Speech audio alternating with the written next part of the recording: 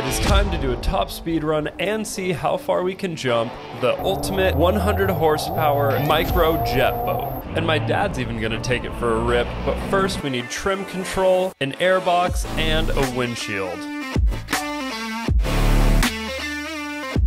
One of the problems is carburetors are wide open. Once you get a little bit of water in here from going through too many waves, it splashes about and goes into the carburetors, and engines don't like water inside of them.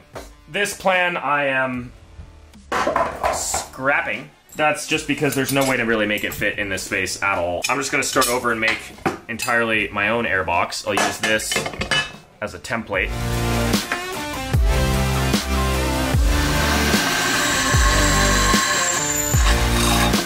They make tools for mills that can be like an adjustable size cutter, but I don't have one, so hole saw it is.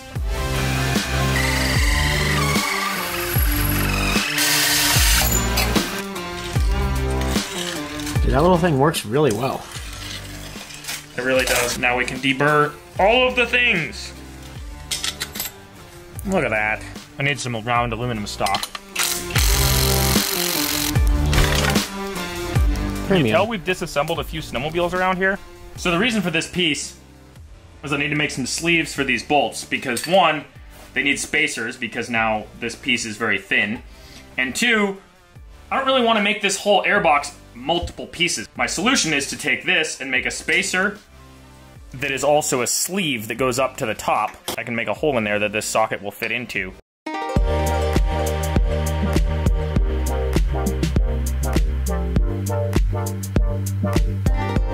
So that's one sleeve spacery thing down and 3 more to go.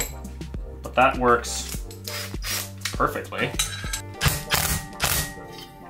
Look at that. And then I can make my little box, and then it'll just have little holes that'll fit around that, and then I can weld the top and make it all pretty.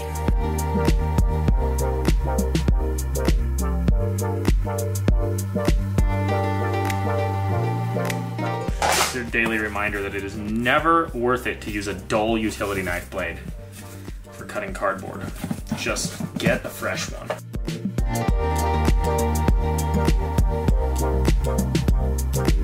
More or less what the airbox is going to look like right there. I trimmed these down and hopefully I can have space to put them in right here so that we have maximum airflow. Yeah, that's looking pretty sweet.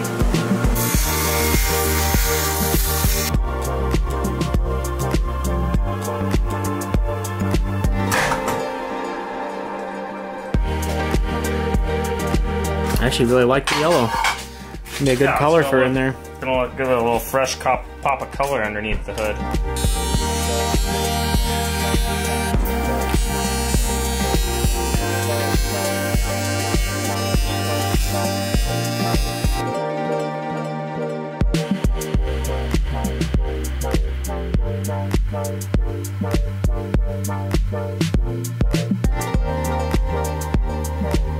I've got my airbox mostly welded together.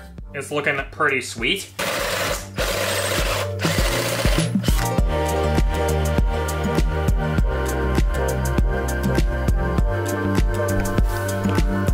Would you just look at that premium airbox? You can see it's got plenty of flow. All of these holes let air in. If anything, it's got more flow than the old one. Now water can't splash straight into the carbs. You know, in theory it'll help if there's ever a backfire, it'll just stay contained in there and it won't go whoosh inside the whole engine bay. Flame control.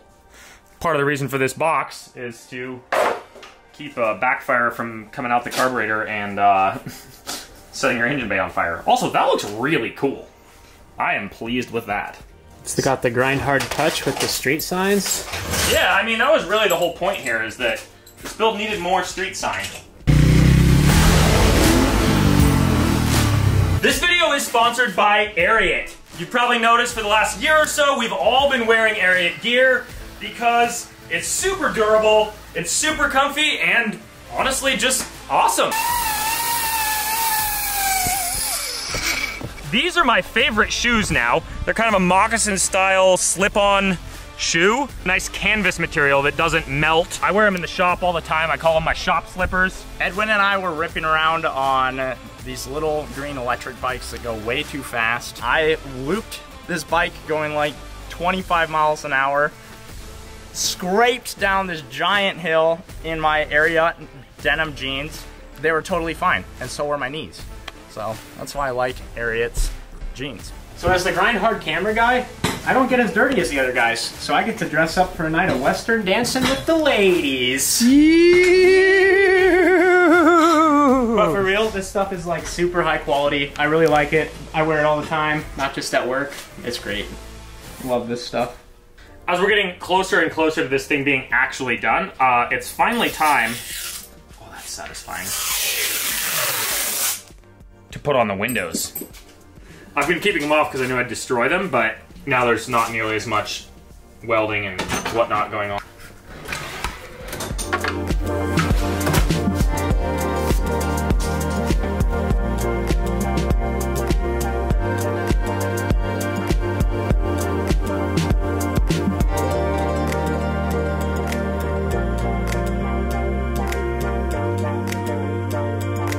Main goal, before we do another test drive here, get the trim under control. I've rerouted the trim cable to over here in this corner. I'm gonna make it a lever that's kind of like the throttle lever on a regular boat. Of course, the obvious choice is a sparkly purple shift knob.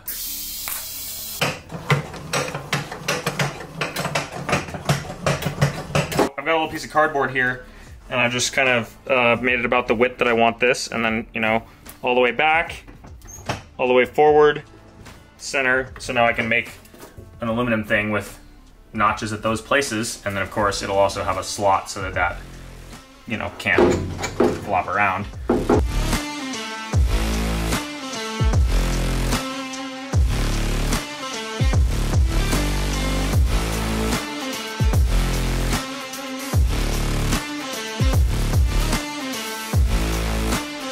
I think this turned out pretty nice. Look at that. So I put the spring on the shaft here so that it can just slide rather than on this one, because on this one it would pull from different directions. But it's super easy to just, like, you know, if you want to just play with the trim back and forth, you can as much as you want, but also it's got a detent.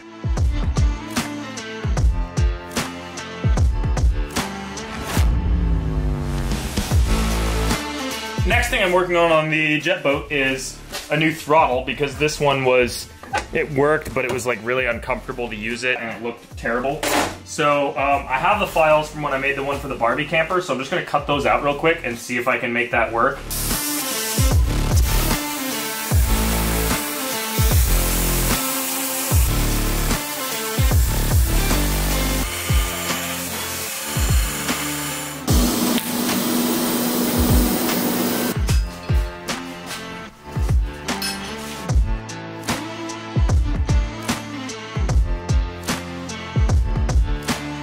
In the interest of getting the boat looking extra shiny for this next test drive, I had the idea, as I was sanding down the side here, to paint the Jetstream logo, sand off the paint on the outside. And we have some really very, very pink.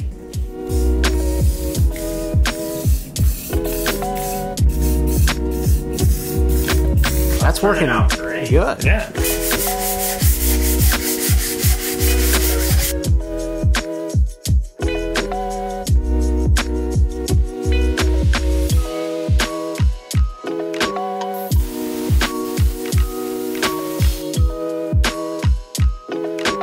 I meant to order an actual tether kill switch for this so that if you fall out it shuts the engine off, but I didn't order it in time for this test drive, so I'm gonna wire up just a basic rocker switch to shut the engine off.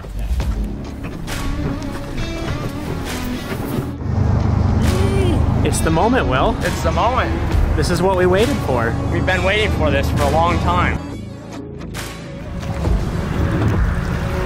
Oh, so much easier than lifting it off of a Tesla. Well, we're out here having a pizza party on the lake because the boat is pretty much done, and our YouTube Shorts channel hit 100,000, so we're celebrating that as well. We just got this fancy device from YouTube. Now that we have 100,000 on there, we need to sell Grind Hard Shorts. Yes. We can't have that name without having That's true.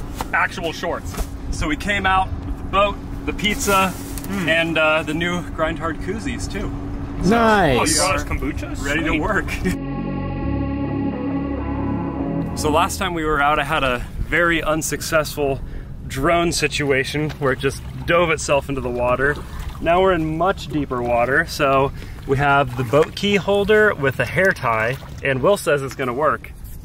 Yeah, I think it's gonna work. Oh, we got some nice smooth water. Time to see how fast this thing will go. We got trim control, we've got an actual kill switch. I've got a full tank of gas for better ballast. New thumb throttle. Oh yeah, that's Way better. a big upgrade. Most importantly, we have pink emblems. Yep, that's important. Most importantly. Oh, and a windshield.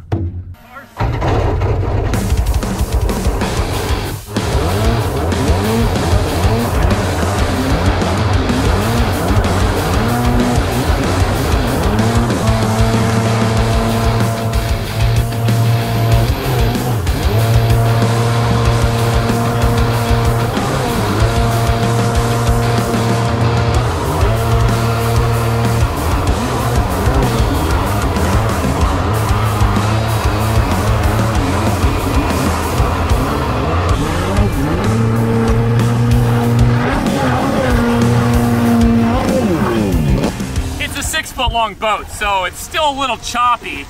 Pretty hard to get up to speed without bouncing, but it's so much better than it was.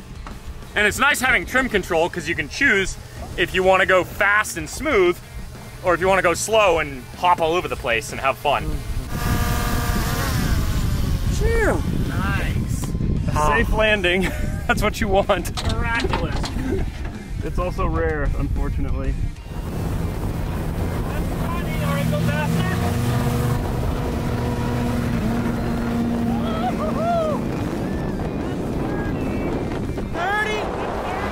He's going 40. 42. You want to jump the wake? Yeah. Premium.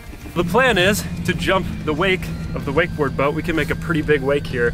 So we're gonna start no ballast, low speed, and work our way up. So Ethan's gonna give us the signal if he wants a bigger jump. The signal for if I want a smaller jump is I'll be sinking. Okay, sounds good.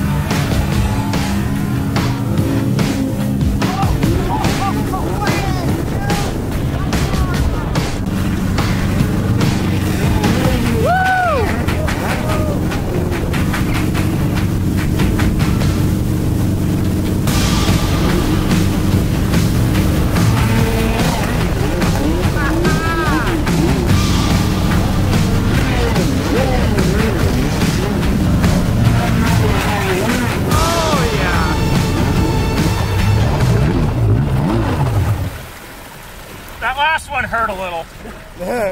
Last jump. Oh, my knees need a break, but that is way too much fun. I think you're up, Dad. Oh jeez. Yeah, it's not for it's kind of a short person boat. It's a 6'2" person boat now. Yep. This is ignition on. That's the kill switch. That just has What's two. kill switch? This black one. Okay. So.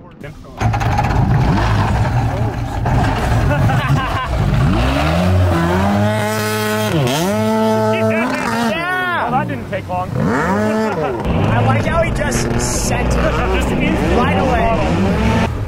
So far I want one.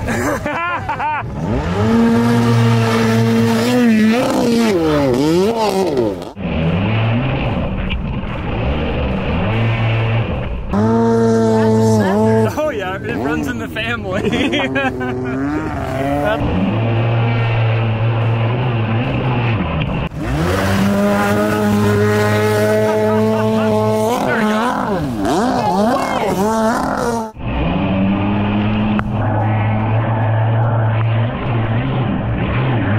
Who brings sweatpants on a boat, dude? Well, normally you ride until it's dark and then it's cold, so you put on sweatpants, but I'm just gonna sacrifice my sweatpants now. I'll be the oldest guy that ever rides that thing, I think. Quite likely. I get the senior award. Why do you have sweatpants on? So To protect my knees. Oh, gotcha. I mean, it'll help a little bit. Tiny bit.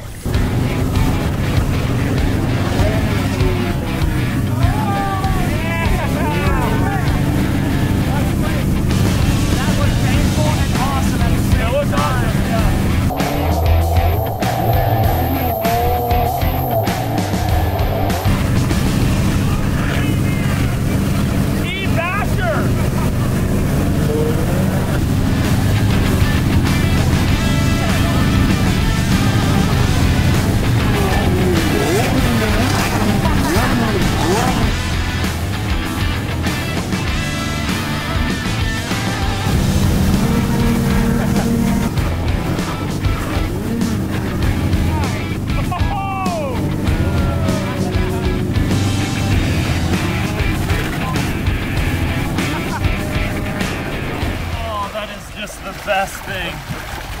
It's so much fun with the weight, because normally when you're on a board you can only hit it from one direction because you're hanging onto the rope. But with this, you could like come this way, you could jump towards the boat. Yep.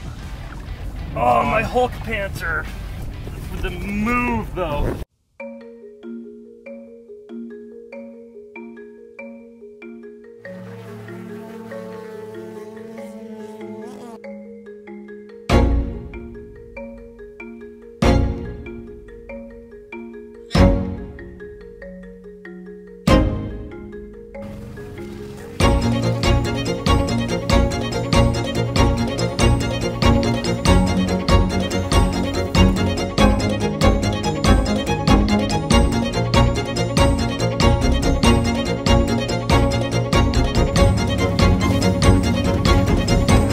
A little bit of water in there.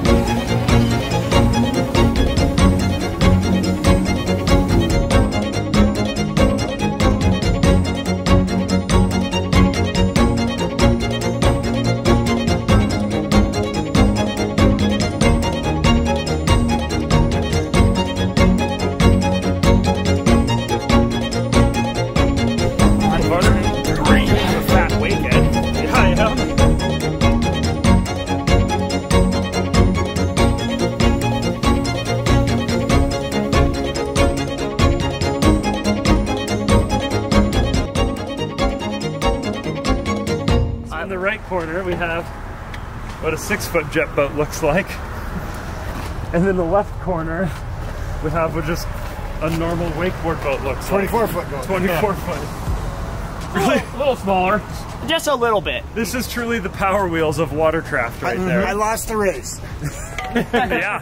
Straight up, I lost the race. But you won the endurance. I ran out of gas. That was fun. That was God bless. Have a good day. Yeah. God bless. You too. Try to save. Oh, thanks, Dad. That was so good. Thanks, Carl. Thanks for taking us out on the boat. Always a good time. We'll do it again. Carl, good to see you. God bless. This is my dad, and I'm helping him start his own channel. He is a retired person who's living the dream, just cutting down trees and turning them into boards. Check out Carl's place. Carl's Time. Carl's Time, yeah. The link's below. The first video just came out. It's going to be an epic channel. Epic. Yep. Same Excellent. North Idaho beauty you're used to, just in a different way. Peace. Have a good one, Carl. Bye, Carl.